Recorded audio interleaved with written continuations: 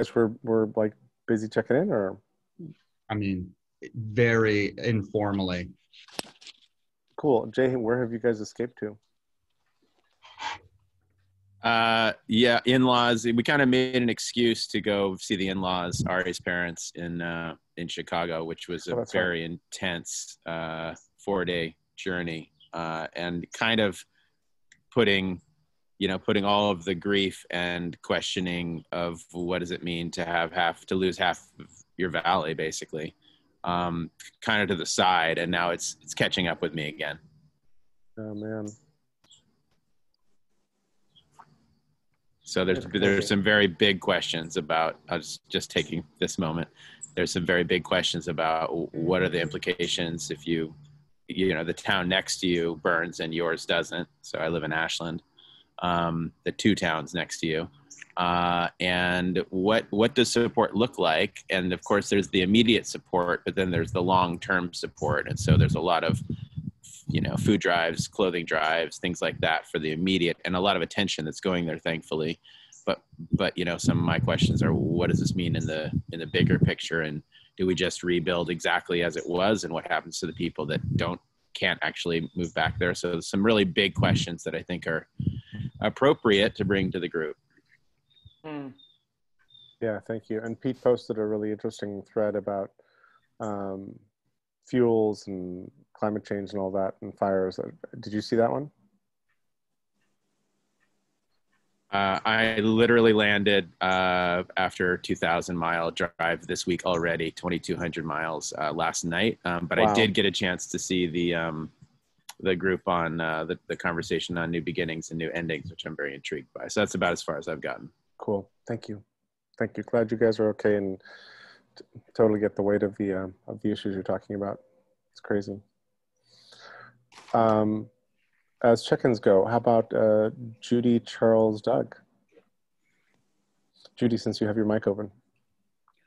I don't have a lot to add this week. I'm just continuing to work on how we interface with public schools in terms of delivery of art curricula. Thank you. Charles, you just muted, which means you might have walked away. There we go. I'm here. Yeah, I was going to organize more and better, but yeah, of all the things, I think that's most present and alive with Kiko Lab in particular is business modeling, is kind of heavy lifting of figuring out fields and canvases, and also kind of being or getting ready for funding of different kinds, such as grants and support through nonprofit type channels. So between those things and trying to find a bridge between those approaches and how we can streamline our efforts, but also just kind of articulate more what are our goals and how we're going to go about that. Yeah. Thanks, Charles. Does that also include like whether or not to incorporate or become some kind of an entity? Well, we are, or I have a nonprofit entity, a 501c3 that is available for however and whatever we want and need. So that's there in the mix. And tonight we're meeting with a friend of mine who's a quite a successful fundraiser, nonprofit consultant.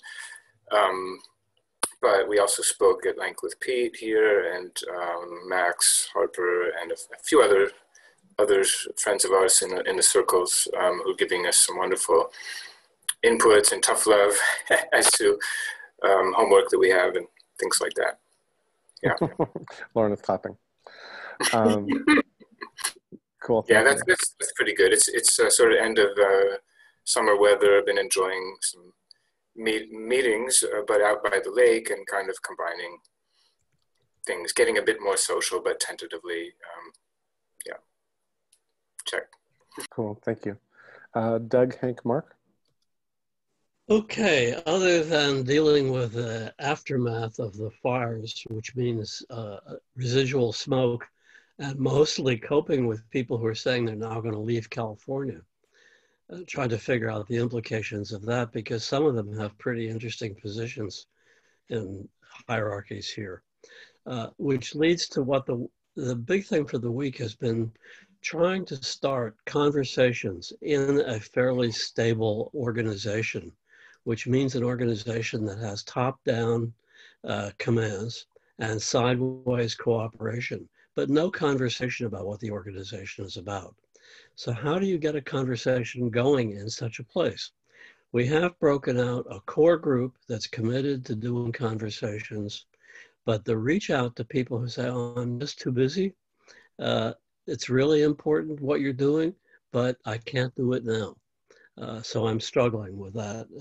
It's actually kind of fun, but it's also dealing with the nature of hierarchies. Yeah, it feels to me like if you say something controversial enough or important enough in your subgroup, they'll show up. Meaning, like, imagine the building has been torn down and we start redesigning it, or something where they realize they must be involved, as opposed to, hey, we're about to have a conversation about the future, but not. And I don't know where you are on it, but I think that a small group that actually lights a big fire will attract attention somehow, will it not?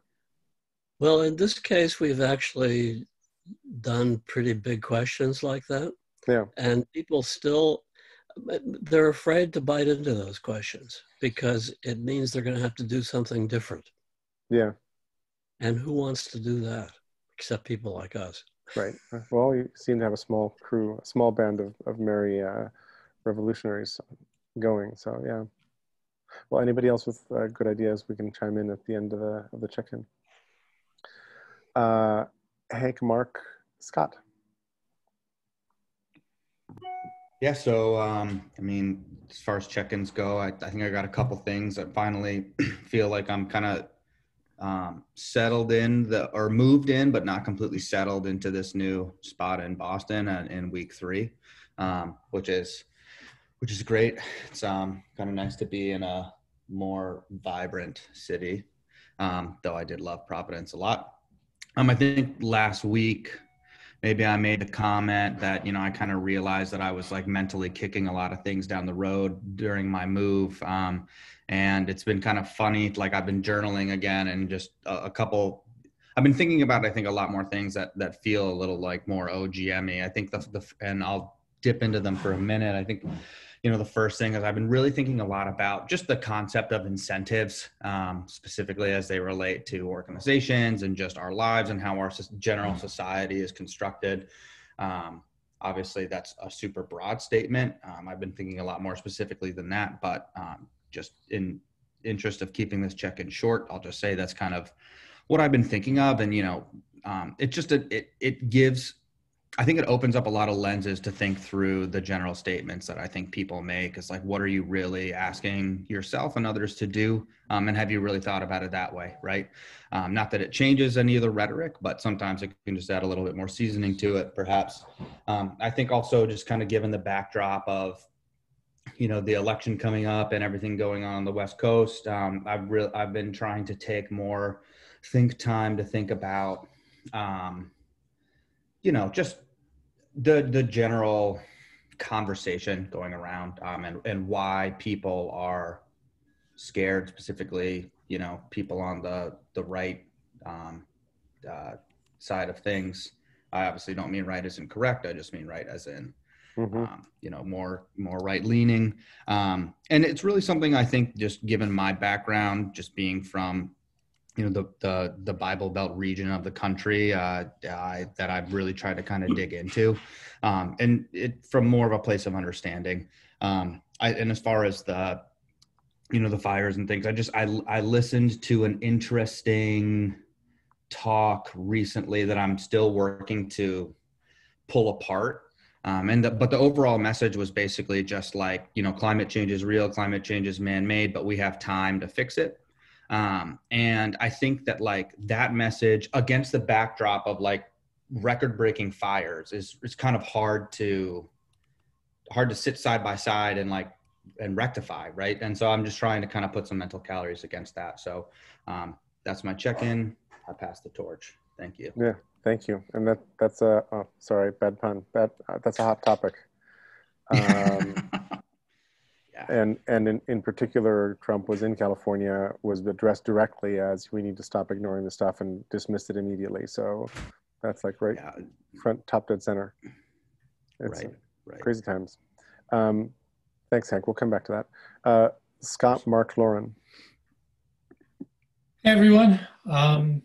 Things are good up here. We're in Michigan, and we're starting to see the smoke, which is stunning that we are that far away, and in just the tiniest bit being affected by it and with you in this.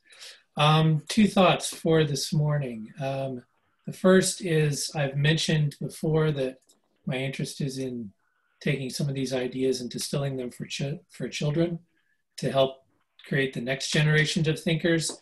I kind of evolved that a little bit, and I realized during the week that if we're spending all our time trying to solve the problems and we end up being, unsuccessful in that, now we have spent that time and not also developed the next generation who's going to pick up the torch.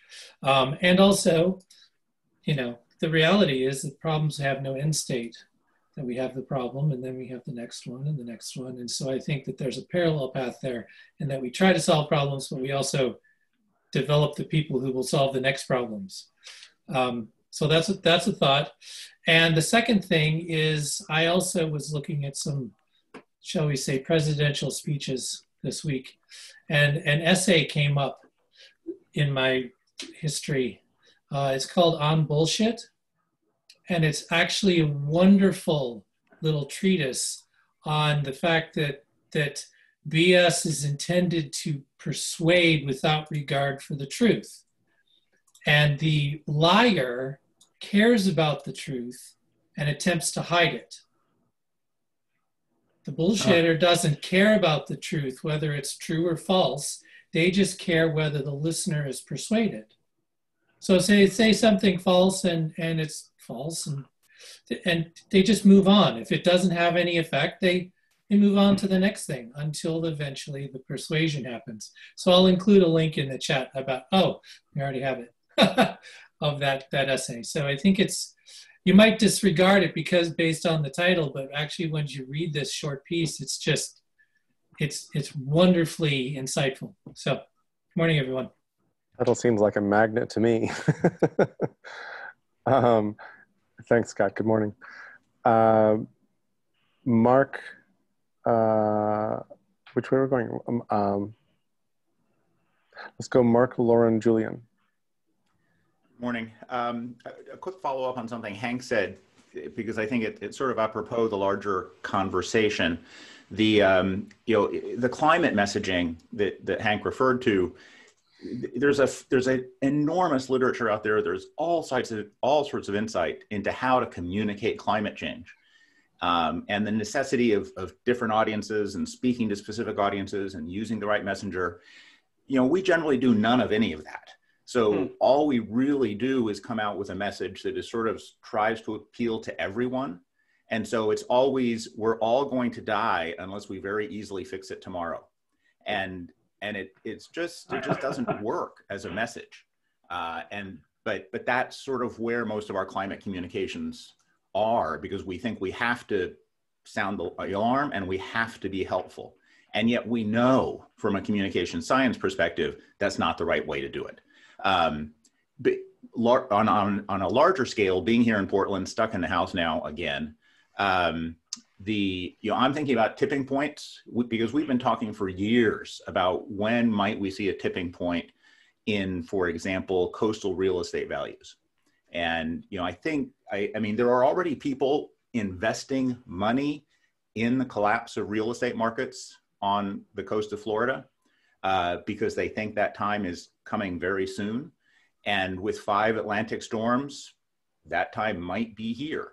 The implications for Oregon, California, and other states, just from a fire insurance perspective, in terms of the aftermath of these fires, are going to be mind-boggling.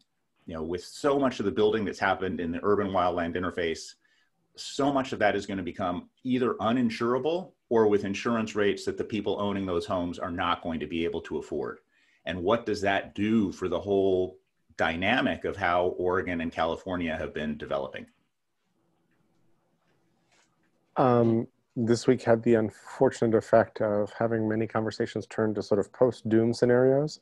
And I think some people in the room were in some of those conversations. And it's sobering, clarifying, in a weird way, bittersweetly positive, because you start thinking, oh, okay, let's assume that the brakes are off, that we can't, oops, sorry, Kevin, I meant to leave your hand up. You know, how does this play out? So let's actually go with the check-ins for a second and do Julian, then Kevin. So on a different topic, having been unable to leave the house for the last week, I'm focused on this computer graphics data knowledge base I've described before. This is one about the past and future history of computer graphics. It's being done with the ACM. For the last week, I've been focusing on the ingest problem, which is not just a matter of transferring data from one database to another, but also looking at what does it mean? What do you mean when you say information in 10 years from now? Because technologies such as virtual reality change what it is that you're doing in order to create knowledge. And whenever you create knowledge, it needs to be integrated into the knowledge base. So I've been focusing on how do we capture data that's outside the realm of what IT can handle, and not only that, make the system extensible enough so that data we don't know that's going to exist in 10 years can likewise be collected and integrated. Along the way, I'm starting to look at the difference between property graphs and RDF graphs, because this will be an essential technology decision. Let's see. In the interest of being practical this weekend, I'm going to try sucking data from the art history database into the trial database, and just to see what happens. So I'm trying to keep a very practical bent on the things I'm doing. And when the air clears up, then we get to go and do it on the patio instead of here in the living room. Well, I'm looking forward to that. Cool. And now I'm forgetting my order. So Kevin, Rob, Max. Okay, really quickly. Mark's remark about shorting the coast reminded me of I was talking to a big hedge fund manager about 5 years ago, and he was at something like his mother's 95th birthday. And it was a big, intergenerational family thing. And he was watching his 8-year-old daughter dive in the pool while he was telling me that he was going to short the long bond, which meant he was going to make a big bet that the U.S. was less valuable in 20 years. And I said, well, that's undercutting the future of your 8-year-old that you love and are diving into the pool. He says, yeah, but I can't not make this trade. And he was stuck in his own world. And so anyway, the other thing is I've formed this cohort of people doing what I'm doing, kind of these democratized local financial instruments and things. And I've got about 5 people that some I've known for a decade.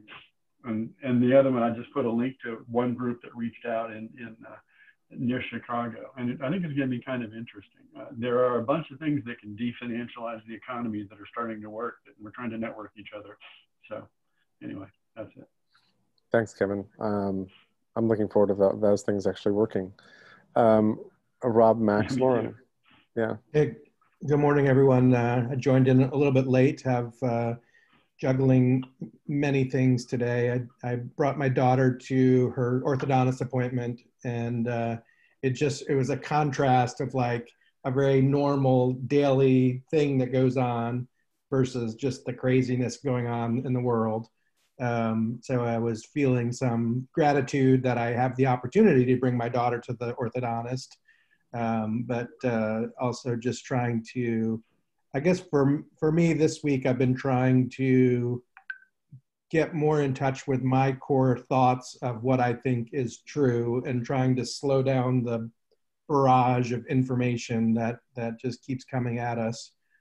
So I guess a little more personal reflection about some of these, the social unrest in the country, the election, our place in the world, our place as world citizens, just trying to spend more time on what do I make of all of that versus looking outside for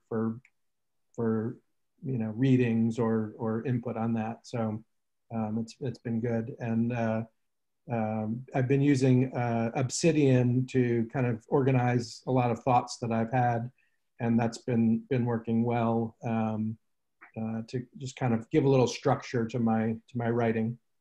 So all good. Thanks, Rob. Thank you, Rob. Max, Lauren, Klaus. Hey, I'm gonna need to skip my verbal update. My wife is leading a conference call. So you pass could for do now. You could do it in interpretive dance or something. Works perfectly. Thanks, Max. Feel free to put something in the chat as well if you want to just let us know what you're up to. Lauren, Klaus, Pete.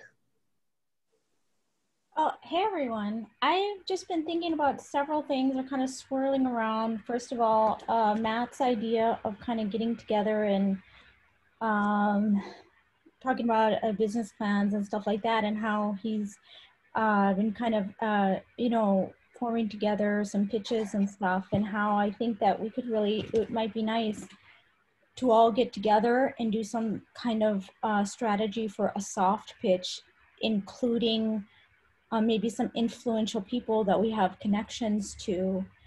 For example, like a New York Times op-ed writer that we can say, for example, there's something like Jerry had this post about Trump and his strategy, his kind of like projection strategy, but there's no word for that.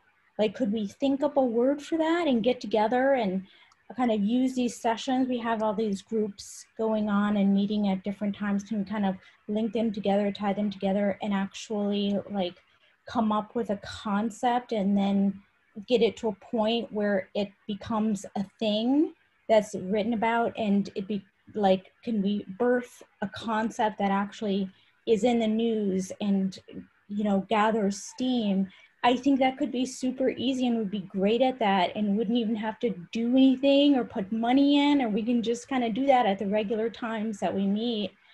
I think it'd be super simple. Then we can do kind of like a little documentary on how we achieved that. Super simple, and that way we can feel like we're kind of making an impact and show how we do that, what kind of process we use. So it's just an idea. I think it might be fun, relevant, impactful, and get us to do something.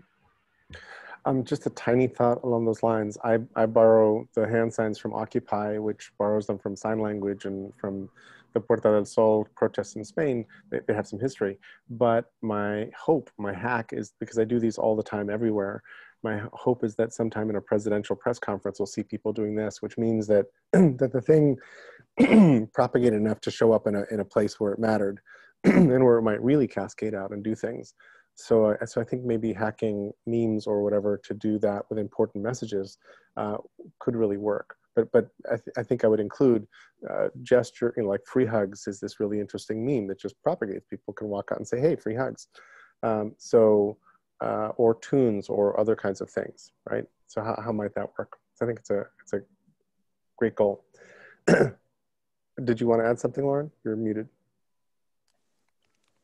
I just think that it would be nice to have some kind of strategy group to kick that off, to see what connections we might have and how we could use those, and kind of like set the strategic direction of the Hive. And Jerry, I think you'd actually be really good at that, being a dot connector and really well connected as well. Thank you. All right, let's focus that one. Klaus, Pete, Matt, and me. Yeah, talking about climate change messaging, we had a team meeting yesterday with business climate leaders, which is an initiative by Citizen Climate Lobby, and they are organized by sectors. So I'm sector leader agriculture, but they have a sector leader, food and beverage and electrical systems and healthcare and education and so on. And we talked about how do you convey, for example, to farmers, which are our primary target group now, a conversation about climate change, which they are like radically opposed to talking about. I mean, they're completely rejecting a conversation because to the farmer, a conversation about climate change is government interference into their business. You know, they're expecting regulations and so on, and they just categorically reject that. And so the core learning of our group over, and I've been with them now for several years, is that you have to bring the topic into their particular environment. So for a farmer, for example, the loss of topsoil, the fires burning right now in California, the flooding that they're experiencing on soil that is depleted and washes out. I mean, those are all very practical topics. So we're in the process of starting a national campaign, which in fact I'm working on right now, to bring these conversations segment specific to the food and agriculture industry. So you're talking to an organic farmer with a different message than you would talk to a commodity farmer, for example. You would talk to the supply chain differently, depending on what they're specialized in. So the point is that the message has to be differentiated and brought into the life experience of your audience. So interestingly, the Sierra Club is starting what they call the Thrive Act, which is now winding its way through Congress. They already have over 100 members of Congress who signed on to it. A recognition that we are moving into a really bad time because as the PPP money expires in October, you have, when you go online and you just look at layoff plans for companies, it's stunning because basically the airline industry is running at around 30% of last year's capacity. When you look at hotels, convention centers, car rental companies, restaurants, you know, everyone engaged in tourism in whatever form and shape, they are now coming to the realization that this virus isn't going anywhere. So we have to anticipate, you know, a drastic reduction in employment on a permanent basis in October. And so how do you deal with that? There's no plan in motion that would say, what are we doing with millions of permanently unemployed people, which will stay unemployed for a month at least. You know? So the Thrive Act is, the initiative is meant to assist people in thinking through their options. You know, what do you do if you have a job that is just gone? Boeing is about to lay off 30,000 people because they're closing down an entire plant. You know? So there is a lot of messaging out there, and the challenge really is to bring that messaging into the personal life, into the relevant context of population groups, of people. The magnitude of the problems at hand is just staggering. I mean, and the idea that we can't have those conversations is kind of crazy. So in the quick spirit of that, why haven't we framed this as like Pascal's wager? And so Pascal basically said, might as well believe in God, because if you're wrong, you go to hell, and if you're right, you're good.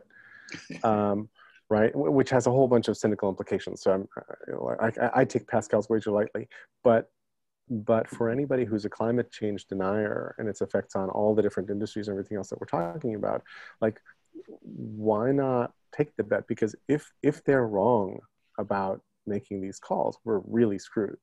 And if they're right, there's a whole bunch of business, a bunch of other stuff. So that's one thing I'm wondering.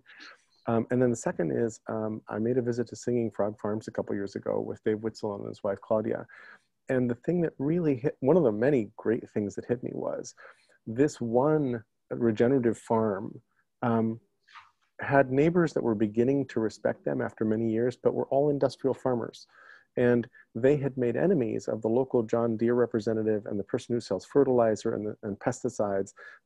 And those were important people in town who now hated them because they weren't buying the pesticides. They didn't need a John Deere tractor. They needed a little fork you put into the earth and then pull toward you, like a man-sized fork that helps you just loosen the soil a little bit. And so there was this, and never mind the church they went to. So there's a tremendous social resistance to doing this because all of your friends are going to hate you.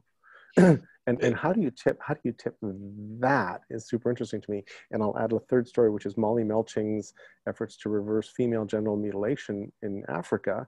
She would go to the imams in villages and talk to them about how the Quran does not include FGM. There's no, like, hey fellas, this ritual isn't in the Quran, which is the book that includes everything, and talk them out of, in some, and I don't know the details of it, but talk them out of this really pretty brutal procedure, which was culturally deeply, deeply ingrained. It's insane how deeply that is ingrained. So sorry, back to you, Klaus, but it's just a couple of things. The interesting thing coming out now is that we have to think in systems. So Citizen Climate Lobby created a bill that is called the Growing Climate Solutions Act. And it is designed to help farmers be compensated for the loss in yield and the cost of shifting into regenerative organic processes. What they haven't thought through is if the farmer does these changes, that means they have to change out their crop types, they have to change out their seeds, they have to change out their crop rotations, and the entire food supply chain is not prepared to deal with that. They're simply unable to process this kind of disruption in their supply chain. They have to fundamentally reconfigure themselves. At the same time, the restaurant industry will have to adapt their menus, and their entire, and the public will have to start eating differently. So when you think about in systems context, then you have to engage the entire system and alert everyone to what is coming their way. Thanks, Klaus. Pete, Matt, then me. I've got three things I want to talk real quickly about. One of them, just updates, not talk, I guess, not converse. The thing on the top of my mind, Rob said earlier, the barrage of information coming towards us. And I've been thinking through how I might kind of contribute to that barrage of information, but hopefully in a better way. So I see a lot of stuff, and I think I can do a decent job of curation. And now, how can I give that curated barrage to people to help improve their lives? So that's one of the things I'm puzzling through right now. Probably most of you know about my experiments with real-time transcription, and where I'm at with that is looking for kind of product models and business models, I guess, that might make that go forward. So then lastly, there's yesterday kind of, I don't know, I saw a couple of things on Twitter that made me think of something a little bit differently. So one of them was Andrea Chalupa and Sarah Kenzier, the Gaslit Nation people. I'll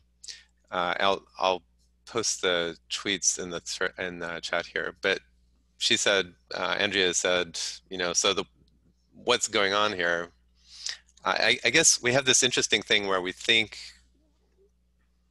the system of government in the US, Britain is kind of the same, but in the US, we think they're trying to do one thing and they're doing it really badly, but what if they're actually doing a different thing than we think and they're doing it really well? So Andrea Chalupa says there's money to be made breaking up the US and selling it for parts, just like they did in the Soviet Union. So maybe that's what's going on. And the other one that kind of was in that same line was Jay Rosen saying the White House press secretary, who we all think is trying to, we think her job is trying to communicate, policy effectively. What he said is, no, dude, she's her job is to start fights with reporters to generate clips that, speak well to Trump's base. So if you think of her job in that way, which my wife said, but that's not what we're paying her for. But if you think of her job in that way, she's doing a great job. So that's my things.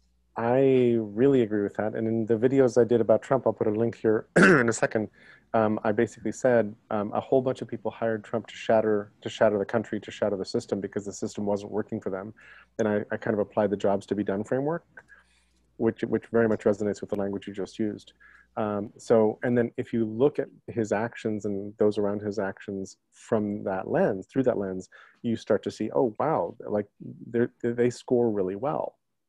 Right, and if the dismantling of government and the retraction of regulations off of the burden on everybody's back, if that's a goal, he's getting an A. And if you're in his base, you're not gonna move from that, because it so happens that it's really fun to do this too, because you don't have to license, you don't have to limit what you get to say, you can open carry and make a statement. A whole bunch of stuff sort of plays out from there. So I really agree with that. I wish I had more time to listen to Gaslit Nation, because they are great.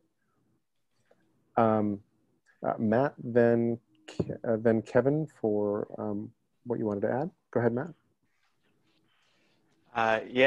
This has been a very busy thinking week for me, and so there's thousands of different dendrites kind of coming off of a lot of different things. And one of the galvanizing moments was actually this article that I'm going to post here from The Atlantic, which really does an amazing job of outlining kind of what happened post-Civil War and the Reconstructionist movement, and how immediately following this time there were crimes against humanity being committed in this country against Black people, to the point where when the American population started to see what was going on, the sheer brutality, there was a lot of energy that was put around that. Andrew Jackson, who they were equating to sort of behaving like Trump is behaving today, was replaced by Grant, and then there was a lot of energy around this. The net of it, though, is everything went underground, if you will. Right. So while we outlawed these public and visual forms of brutality, we allowed them to be institutionalized. And it was actually, they talk about in there was a reference, and it wasn't really explicit, but the birth of the small government aspect of the Republican Party came out of, the Republicans at that time were the ones that were, fighting for and demanding sort of this equality, right? But they went to small government because it was too difficult to deal with everything. And so they said, like, push it off to the states. And it's sort of interesting how there's been this series of movement forward or decisions that were made to avoid the really difficult truths. And it got me thinking about narratives and sense making, and the process of sense making in a lot of cases. The way that it's done today for most people is that we're connecting our personal narratives to the meta narratives that we choose to believe in. And I'm wondering about sense making. I'm also wondering, is that really the core of what we're trying to do, or is it sense breaking, right? Is it really about a destruction of those meta narratives that have become institutionalized in our lives, right? Meta narratives about really the core American meta narrative of everyone can be successful if they work hard enough, and if they're smart enough, and sort of the this meritocracy view, which is actually a false is in a lot of ways a false promise, and it's been a false promise throughout human history, right? And so, you know, I was wondering about that. I was wondering about stories and their power to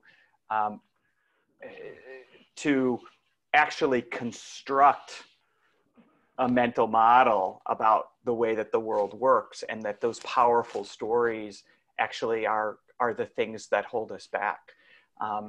And so rewriting stories and breaking down those meta narratives and where we're living right now and sort of the upheaval is maybe the idea here is not for us to plan for how do we deal with the conditions of today, but how do we design ourselves for the next Reconstructionist period so we don't get it wrong the way that our forebearers did. Because I think that may be where we're going to be, is we have to allow the breakdown to happen, and then begin to capture the energy that comes on the back end of that.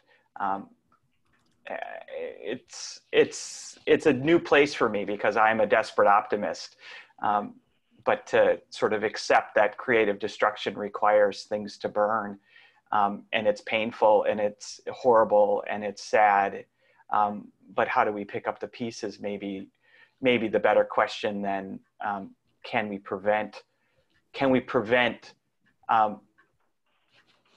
the system from dissolving on itself, and maybe that the only way that systems change is through catharsis.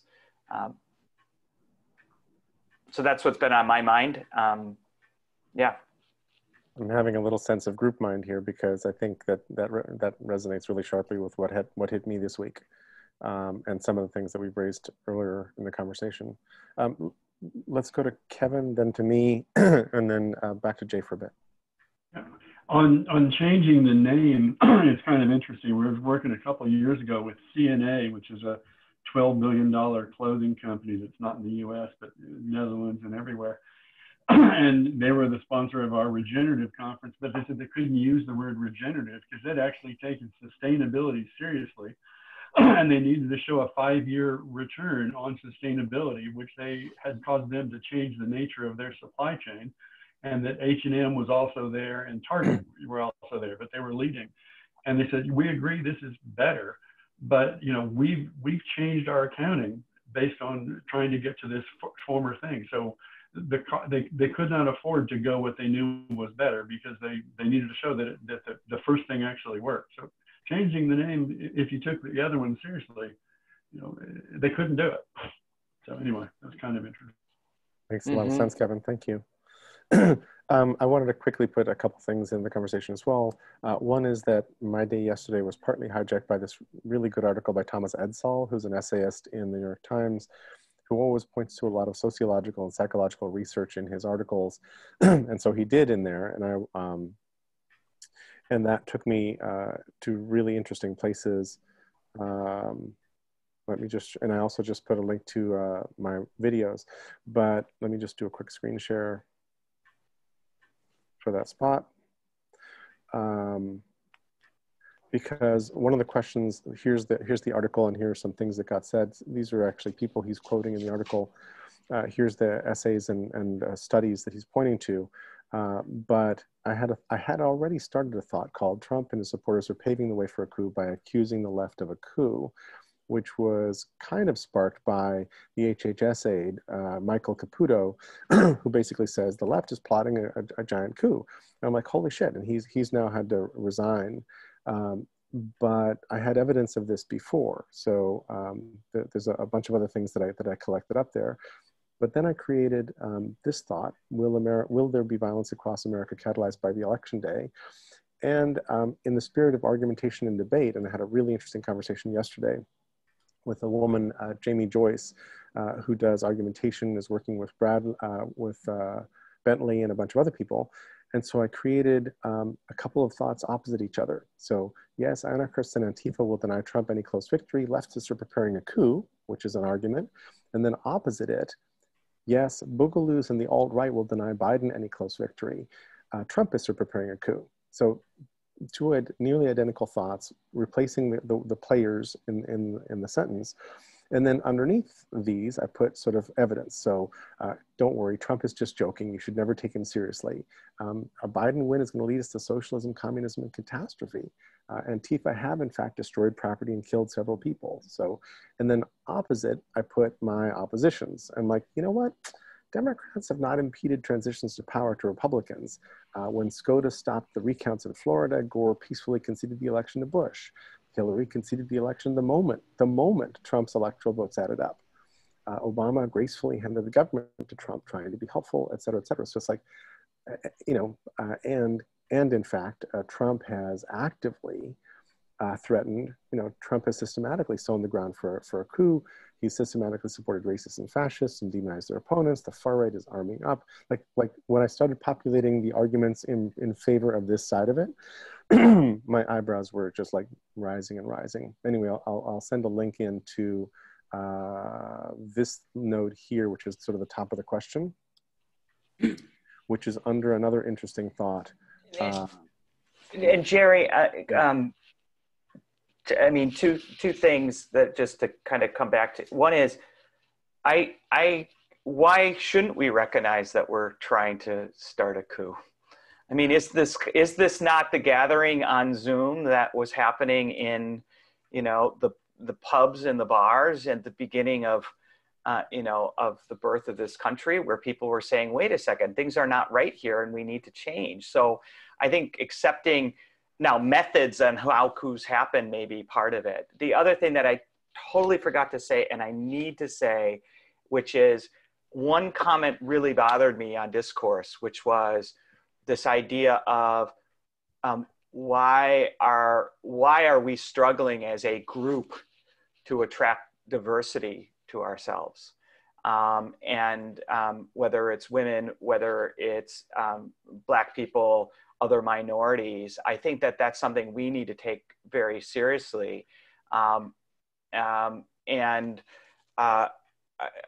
heard today that the idea of you have diversity, you have inclusion, you have equity, and then you have justice, right? And we're always spending time on diversity, which is just, do we have representation, you know, by the numbers? And then you go, well, inclusion is when people are represented, are their voices heard? Equity is can those people and individuals who are diverse, can they actually get into the room? And what are the barriers to getting into the room? And I think we have systemic barriers in this group to getting in the room. And I thought that comment by Nancy about the fact that the pressure on women today to not only work, but to take care of the home, to do these things, which are very historical, you know, gender-based institutions, are very difficult to overcome. And I think we have to reconcile with that if we're going to be open-minded to open-minded sense-making versus the kind of the making sense within our own construct. So I needed to put that out there. Sorry. I have a feeling that'll spark some discussion after we're done checking in. I appreciate that.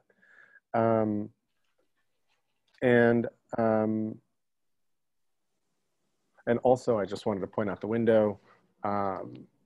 This has been our situation for the last week. I think the Bay Area is clearing up, but we are expecting rain today, but we haven't seen it yet. So we're still in the crappiest air quality out there. It is not actually going that well for us. And then a small separate thought I wanted to put out, which is I'm trying to figure out how to do what I apparently have an obsession and passion for, which is like this braining and live braining sort of thing for a living. So I'm trying to figure out what to call myself. And we can come back to that. But I was toying yesterday with getting something like visualthinker.com, which is available, and heading in that territory. So that actually seems, in the context of the things we're talking about, like a less important thing. And I noticed Tony just joined us. Tony, if you wanna check in. Nothing going on with me today. I have nothing to say. Thank you much for asking. All right, thanks. Nice to see you here. And Matt, I think your question is really important, so I want to head back there too. Jay, There you are. You want to jump back in? Yeah, thank you. So a couple of things that I think that just keep drawing me back in this group. First of all, I want to just come back to a moment that I had on a call with Matt, actually, that really kind of struck a new era for me. Matt was, if it's okay that I share this, Matt was in the children's hospital on a call that we were having. His daughter was having some health stuff, and I believe that she's doing okay. I'm just bringing this up because we were talking to Matt, and he was in the children's hospital with a mask on our call. And this is just like I think this is there's kind of a new normal in terms of, now we just drove 2,000 miles away, and now we're on the call, and we have to deal with everything, deal with, villages burning, deal with coups, deal with health issues, economic issues, and get on our calls and be entrepreneurs and be social change artists. And, this is everything at once. So there's an art of kind of, I think, vibrant compartmentalization, where it's both a presence. I'm trying to come up with a term for this. I'm like life in parallel, everything at once, whatever you call it. It's kind of grief and vision at the same time. But we have to have space for that grief, for that transformation. I realized personally that I just shoved it away because I couldn't deal with it.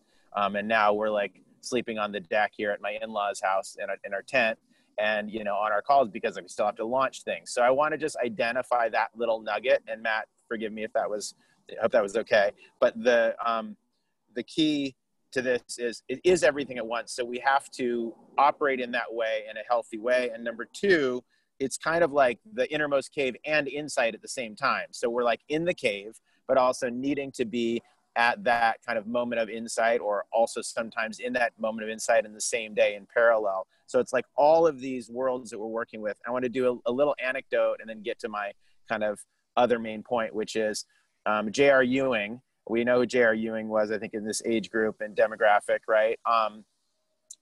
So Larry Hagman was walking down the street in, I believe it was Sofia, Romania, in the late 90s. And people kept on coming up to him and saying, J.R. Ewing, thank you so much for saving Romania.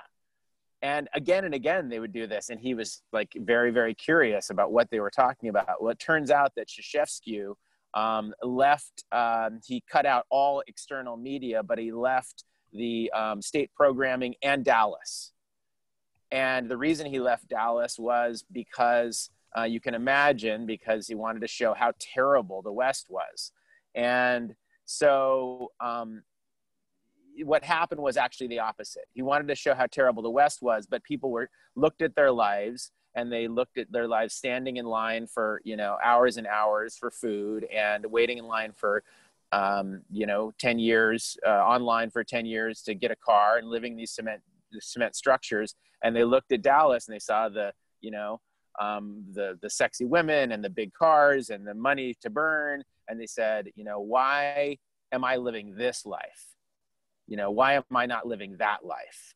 And basically, as the story goes, it led to revolution. It led to Ceausescu's demise. And so that story has always struck me. Of course, Dallas was the biggest show ever in human civilization. But it struck me because it's a version of showing a different reality that can truly be transformative. And I've thought a lot about this, like, what's the modern version of Dallas? And it's not showing the crappy reality of the evil, like the skeptics and the jealousy and all that. Although to have good story, you have to have all those components. So my question is, and this is where I come back to this group, because I'm in kind of parallel conversations in the Rogue Valley about how do we build dome villages for people that have been outplaced, and how do we create something that looks, that actually steps us towards the future, because we've been driving across the country and seeing all these businesses closed. And it's just totally heartbreaking. And I get why people are suffering, and I get why people are afraid, and I get why they're wanting somebody to solve it for them, even if that's made of, as you said before, bullshit, because they want hope. And so the opportunity, I'll just kind of state this as an opportunity for the group, is to leverage a kind of interdimensional story that shows up in all of these different places and ways, but that's backed with true foundational systems that I think this group is uniquely poised to do. So it's like, it is a story, it is a living story. It might be one part very live, real narrative that shows a world in parallel that works. It might be at the same time a design project that's creating those components in a collaborative way of what it might look like, and building test systems to do so. It's kind of like a reality experiment. So that's my statement for today. That was great. Exactly, and I'd love to know what other people think about what you just said. Please jump in. I mean, I think this is where a new Manhattan project can actually be quite interesting, right? And, you know, there's a lot of conversation and dialogue, but maybe the reality is we just have to start, we have to find land and territory and start designing and building and living the right way. And maybe by living the right way, Jay, Max's name is right underneath your picture. So, but maybe this is the way that we actually can model what it is and create new pattern language and new operating systems that just work better and invite people to join them. I don't know. Is that the path? There's a long historic movement toward utopian communities. It goes way back, forever. In the U.S., there's lots of amusing stories of utopian communities. There's many efforts to do this. I love the idea, and I just posted about Cory Doctorow's book Walkaway, which for me was a piece of that, which where the theme is the world. It's a dystopian future. The world is broken. There are normals who live in cities, and then there are people who've walked away into formerly uninhabitable places. But because we have magical 3D printers, and because there's this ubiquitous cloud where all of our design plans are stored, you can kind of create life anywhere you want to. And then what happens between the normals and the walkaways? But the walkaways have a whole bunch of like utopian things about how they live, how they make decisions, what goes on there. And then every time they have to walk away from one of their settlements, they fix what wasn't working from the last one. So there's kind of this notion that they improve the structure and design of the thing they do when they're forced to walk away. So loss becomes a little bit of gain in some sense, and they have to be resilient because the interactions are very nasty. Other comments on Jay's comment? Sorry, Doug, I saw your hand up. Go ahead. Well, going out into the land and redesigning how things are done is unfortunately in land that's already owned by somebody else, and they're going to resist that like mad. And we're in a position where all the things that are good imply somebody loses. And we're going to have to cope with that. I don't know how to do it, but it's like we're going to have to go through a speed bump with a lot of cost to it to get to the place where we can do things that are really beneficial. Totally agree. I posted earlier a link to globalwarmingrealestate.com, which I'm just remembering I posted on the chat. I don't know if anybody saw that or heard me talk about it before, but in a fit of pique after a conversation like this a decade ago, maybe longer, I bought the domain and put up a website, which I've now reconstituted. And the idea was, if you don't believe in the science of climate change, maybe you see a business opportunity. And so, tongue in cheek, it's like real estate that's up, uphill from seashores. I invented H2O motors because forget jet skis and sea-doos. We're going to need the SUVs of the modern urban, sea-washed city, etc. And then I put another link here, which does not exist on the web, but I bought the domain raftify.com, I think after the same conference, because I was starting to realize we might have to raft ourselves together on the seas. 3/4 of the Earth's surface is ocean. How might we learn to live comfortably on the oceans? And don't go to the Seasetting Institute for news on this. That's actually sort of trying to create a libertarian utopian on cruise ships. But I interviewed a guy who was doing open ocean sailing as an open source project, kind of like the project that was posted earlier in our chat about creating the machines for civilization. That Maciej, I'm forgetting the name of the guy who's doing that one. But how if if territory on land is hard to find, maybe we make territory, you know, on the oceans or something. I don't know. I think that there are small groups trying many of these things. Do you know, Jerry, that Walkaway's tagline, or at least this version of it, is "It's time to take the country back from radical leftists"? In the book, you mean? No, on the website walkawaycampaign.com. So I don't know if it's been, you know, co-opted. I don't know where it sits. It's definitely these, you know, it rallies against the radical left. Yeah. We can no longer tolerate the destruction of property and lives, the vilification of law enforcement, the weaponization of tragedies. Our silent is, it's like almost like it looks like a QAnon website. I mean, QAnon, very interesting.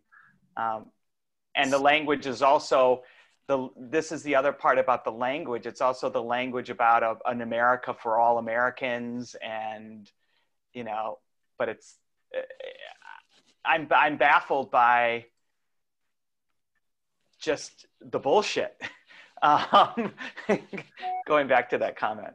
So two thoughts here, and one about the thing you said earlier on coups, which is, you know, isn't the left trying to plot a coup? And I think coup to me usually, I mean, there's bloodless coups, right? But coups usually mean like weapons and you take over the airport and all that. And I don't know that the left is trying to do that at all. And the left may be completely naive about this, because if the right is planning one and the left is unarmed, this is not going to end really well. And then separately, I had a discussion on Facebook that was really, really interesting for me, and I hope for others. I asked the question, is there a better word for when you accuse your opponents of doing what you are doing? And the closest we sort of came was gaslighting and Darvo. And I don't know if anybody's heard of Darvo, but deny the abuse, then attack the victim for attempting to make them accountable for their offenses, thereby reversing victim and offender. Basically, but this is usually in an abusive family situation or abusive partner situation. So it doesn't really have a context as political strategy, which is, I think, what's going on. I'll put a link to this node in our chat right now.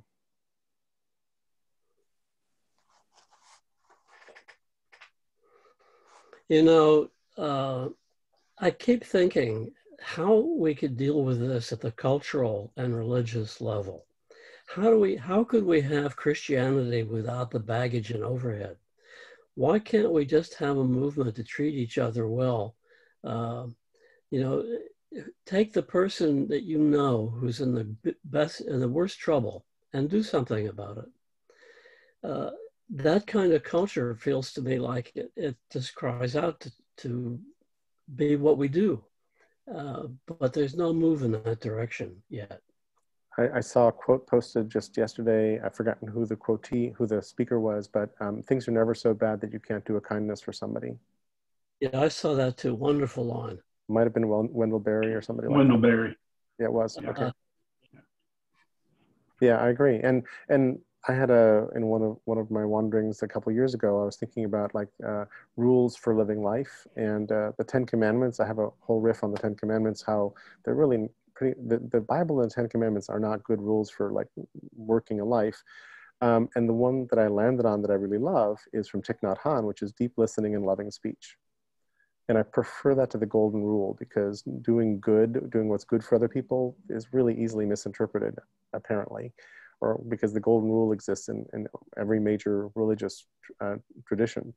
But I really liked deep listening and loving speech. And if we could slow down enough to do that, we might get somewhere, but things were accelerating. Other thoughts on this? Because I think we're having, unfortunately, a realistic conversation about the current situation. Klaus, go ahead. It looks like you were leaning in to talk. Yeah, I find there is so much confusion about what people are railing against. Right? So most of it is focused on the political process, when in all reality, the change is driven by corporate interests. And I see that in the food business so much. You know, you have global companies that have established a supply chain that has its own logic. And what is happening with climate change and with environmental destructions and so on, it turns out that system is toxic, to our world. And it has to change, it has to reform itself. But they can't figure out how to adapt their business models and stay and survive this decentralization that is required. So the attempts to change, the entire conflict is focused on the political system, where the political system really is just a pawn because it is completely controlled. So we can achieve more if we want to have a revolution. My thing, growing a revolution, really hinges on our personal individual behavior multiplied by millions. So if we change if we adapt, for example, our diets, our shopping behavior and our consumption behavior, we can create massive changes. We can force change as consumers.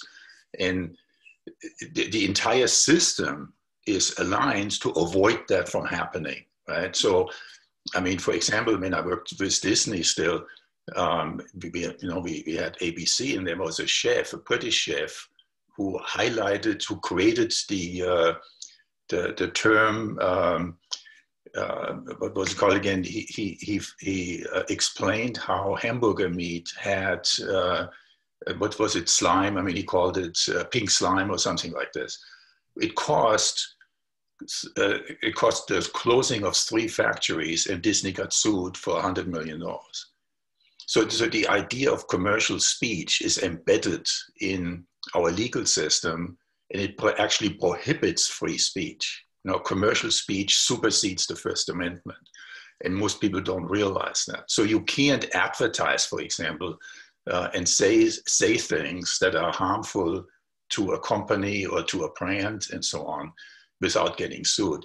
So to have a communication process, that engages large numbers of motivated people and give them direction on how they can impact the system is a real challenge. The current, one of the things that struck me when Trump won was that not only did Trump win the presidency, but he had a majority of both houses, and he had 3/4 of the state legislators were Republican, et cetera, et cetera, et cetera. Like, this was a thorough beating right through all levels of U.S. government that had taken 30 years to get to. I think this was a very slow, methodical plan. I'm happy to talk more about that, my beliefs on that. And we haven't had, and the left doesn't have a similar sort of thing, and didn't, and maybe trying a little bit now, but we haven't tried the similar sort of thing with corporations. Like, I don't know of a movement for young people to go in and take jobs at corporations and work their way into leadership who think better about these things. I know of some companies that are doing better things, but I don't know of a sort of an operation to just change the brains of the major corporations by entering them. Anybody? Judy? I think you just unmuted yourself. Did you want to jump in? Well, I don't know. I'm still just thinking about not so much trying to start at the macro level of change, but how to catalyze individuals who frame certain topics and frame a circle of people and digest that topic, and then each person in the circle goes and read it.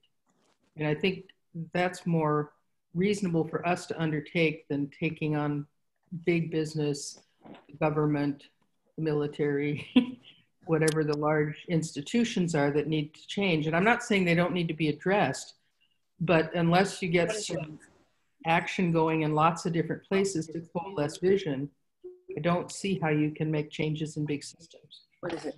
It's come out. The password won't help. Doug, I think one of your lines is not muted. Oh, he just left the room. Okay, so we won't hear any more from him. And I can actually mute him from here. Perfect. Other thoughts on this? Because my own instinct on this is we need to work all levels at once, and that somehow even though the left has been obsessed with convincing people that there's better ways of creating large-scale organization, government, what have you, it has done a poor job of the social process of doing that. And I very much agree. My favorite change tool in the world is when a person you trust takes you by the hand to try something new. That's my favorite change process, because most of us won't try something new all by ourselves. It's like a little scary, or we're too busy or whatever. But if someone we really sort of like and trust says, hey, try this thing with me, or come to this meeting with me, or something like that, and then we can begin to experience it, that's a really huge change agent. And it's a very simple change agent. So what does that look like? Go ahead, Charles. Just to comment quickly, maybe a little bit obvious, but the idea of changing the system, or just going on the other end of the spectrum. Judy mentioned about going dendritic, and kind of I'm just thinking sort of local, hyper-local, and also global versus, or before, maybe as a precursor to going global.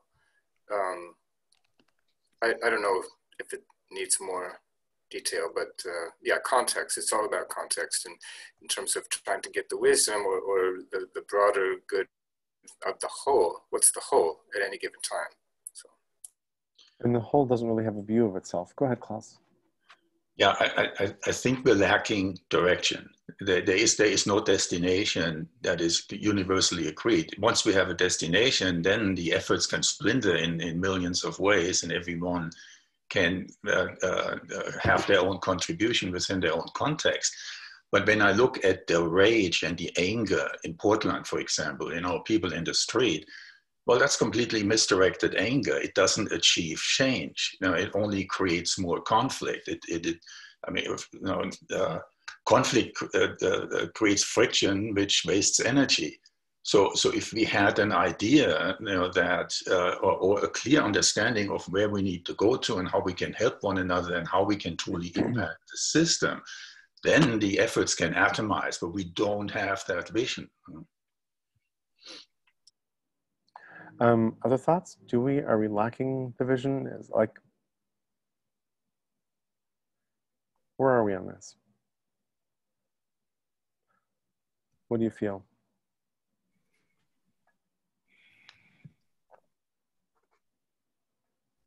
I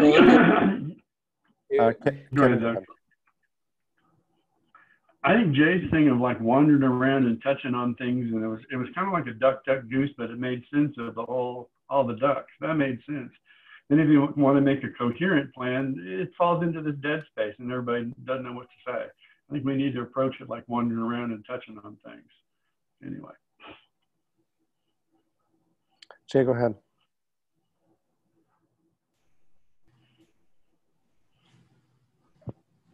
Jay, did you want to jump in? Oh, okay. You unmuted yourself, so I thought you were heading in. Doug.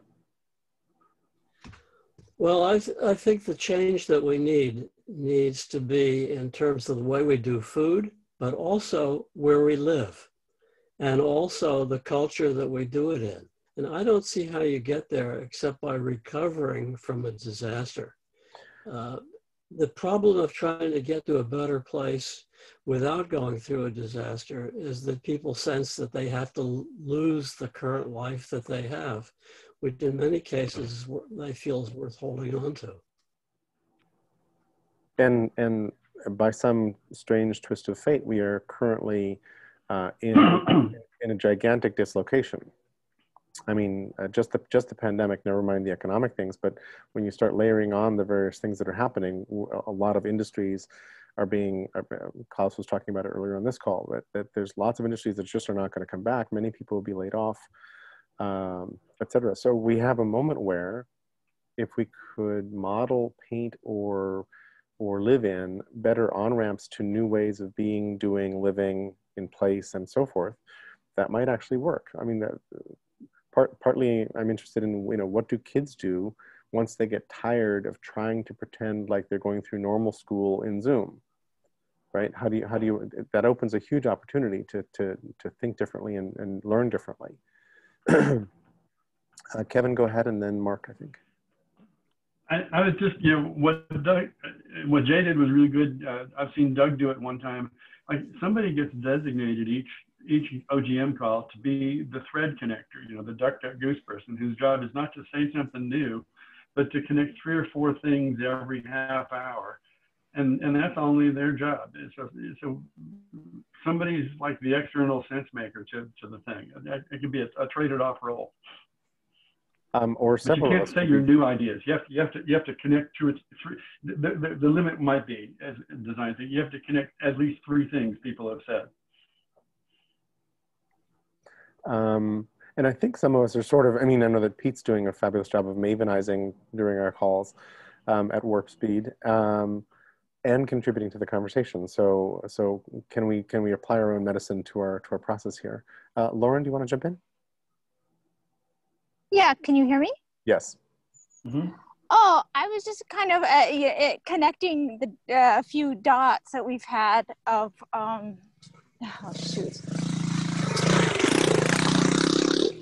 between what we've been ideating on and Judy, to OGM, like in a practical sense, what can we actually do? And we love talking about big things, but it's what big changes can we actually affect? And again, back to what I was saying, maybe our specialty can be coining these terms, and if we can do that, that's kind of like what we like to do, what we do anyway. But if we could do that with more focus, and then we can coin these new terms, then we can actually measure our impact. If they're new terms, we can actually measure them on the internet.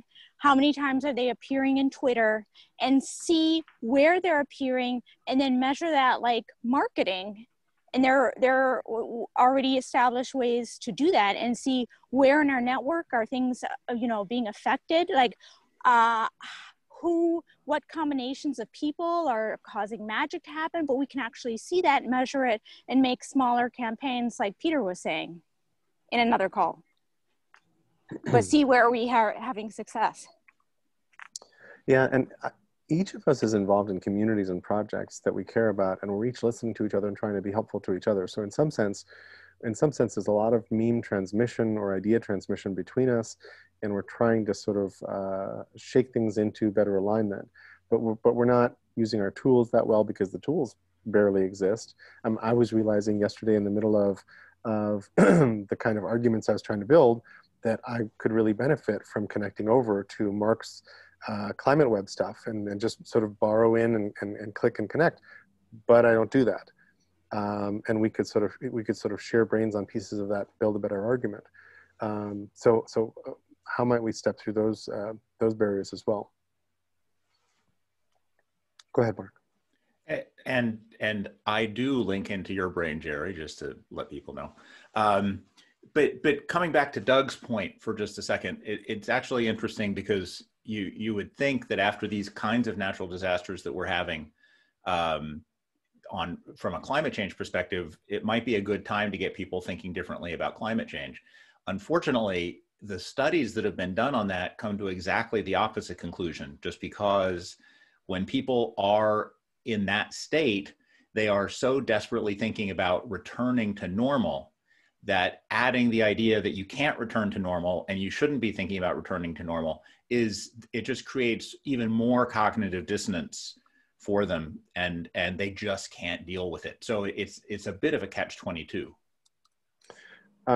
Which is, hold on, if only I could type, which brings me just to vocabulary, because I realized a couple of years ago that I didn't really like sustainability and resilience because they implied to me being like a rubber band, snapping back to the same place you were before, where plasticity implies reshaping and the ability, some thermoplastics let you reshape them into some new setting.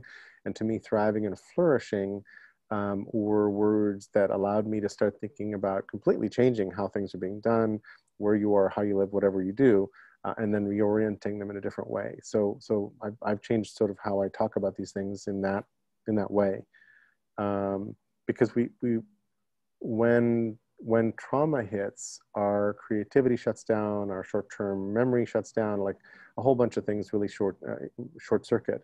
And it's very hard to think of new things or imagine like some great new way. You just kind of want what you had.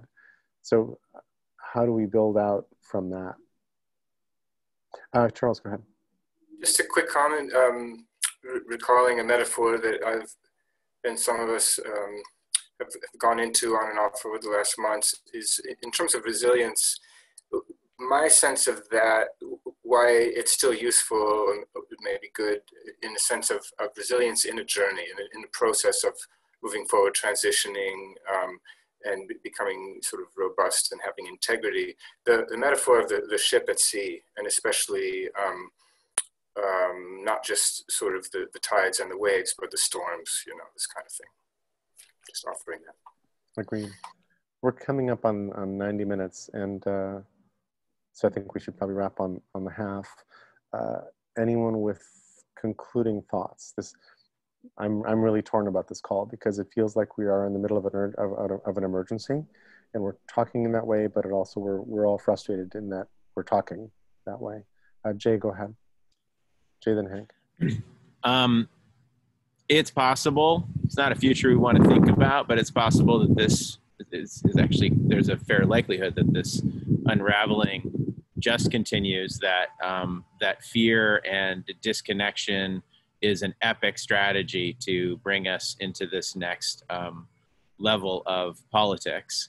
And, so it's possible that this is kind of the warm-up conversation for 2 months from now, where we're like, oh shit, I can't believe that happened politically. And so I think there's a kind of new normal in terms of mayhem, in terms of upheaval, in terms of shifting, in terms of the necessity to compartmentalize, but yet deal with all of the components. And so, and I think I know this has been said in different forms, but just restating this piece that I was describing, what I'm kind of trying to poke at here is that if we can bring together all of the forces that we're working with, all of the component parts that we're acting on, all of the skills that we have, rather than just breaking them out into different iterations and different possibilities, and story can be a piece of it, a guiding piece, a meta piece, but also a micro piece because it involves human transformation on the root level. And the various technologies, messaging, all the components can help us to actually create something that gives possibility. To me, that's a win. I know those are big words, but I think that in an hour and a half of talking just about that, we could probably gain some ground. So yeah, that's it. Thank you. Thank you, Jay. Hank, did you want to jump in? No, I raised my hand kind of on accident, or physically. Okay. So I will cede the time to somebody else. It was my auctioneer reflex that saw you raise your hand. I understand. But thanks for the opportunity. Anyone else with closing words for this call? Closing thoughts?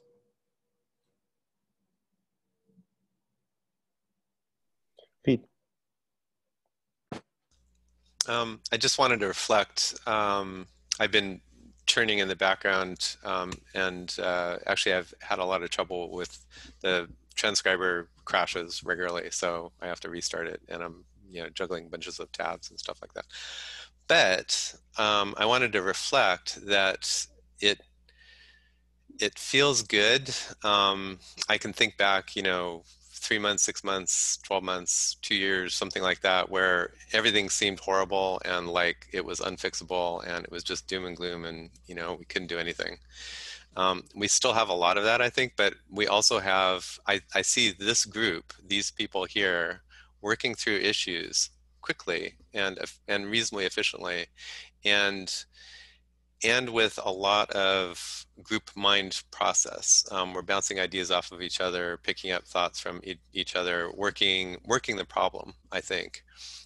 So it feels good to not only be kind of past one of, several stages of grief in the apocalypse that we're in multiple apocalypses that we're participating in, but that also it feels like we're starting to be able to stand up and start to walk in that environment and be able to actually think and, you know, decide what we might want to do, to actually talk about possibilities and change and things like that.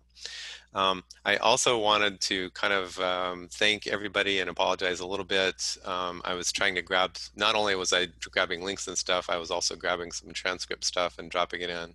This was a great little experiment in trying to do it, and Zoom was mostly fighting me. So I can imagine, I have a dream. I have a dream where we have some power tools in the background that work a lot better than the ones that we do now, and that a team like this, I don't know the context, but a team like this could be like airdropped into a larger conversation, and we could do real-time sense making and real-time like projection into multiple alternatives and paths and ways to figure that out. So thank you everybody for that. I really like your dream, Pete, and I think that, and I would love to know whether organizations would love to have that and would pay for it, because I think that's a tremendous service that improves thinking, and you're describing a really nice goal of Open Global Mind. You know, how to improve the process of thinking together, making decisions together. So I'd love to see that happen. Maybe we need like a paratroop corps.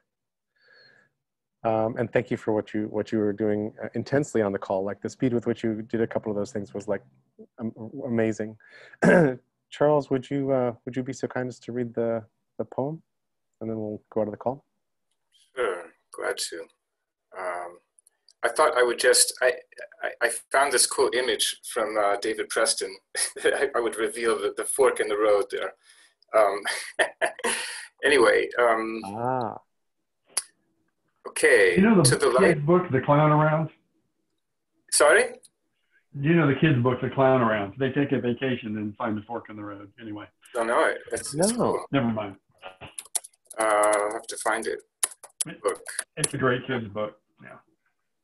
Okay. The Clown Around take a vacation. To the light of September. When you are already here, you appear to be only a name that tells of you, whether you are present or not. And for now, it seems as though you are still summer, still the high familiar, endless summer, yet with a glint of bronze in the chill mornings and the late yellow petals of the mullein fluttering on the stalks that lean over their broken shadows across the cracked ground. But they all know that you have come, the seed heads of the sage, the whispering birds with nowhere to hide you, to keep you for later. You who fly with them, you who are neither before nor after, you who arrive with blue plums that have fallen through the night, perfect in the dew. Thank you, Charles. That's beautiful. And thanks everybody else. We will close out this call and see you online, and let's figure some of this stuff out. Thank you. Thank you, Jerry.